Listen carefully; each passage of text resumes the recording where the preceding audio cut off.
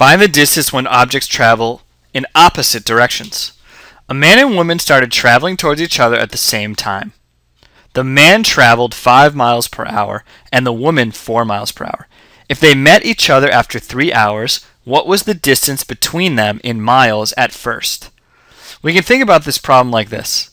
Picture that the man starts here at this point.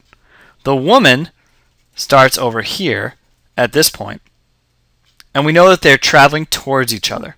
So the woman is headed in that direction and the man is headed in that direction. What we need to find is the distance that the man travels and add it to the distance that the woman travels, and we'll be able to find out how far they were before they started walking towards each other. First, the man traveled 5 miles per hour times 3 hours, which is 15 miles.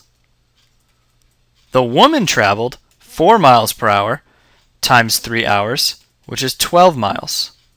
Therefore, the distance between them had to have been 15 plus 12 equals 27 miles.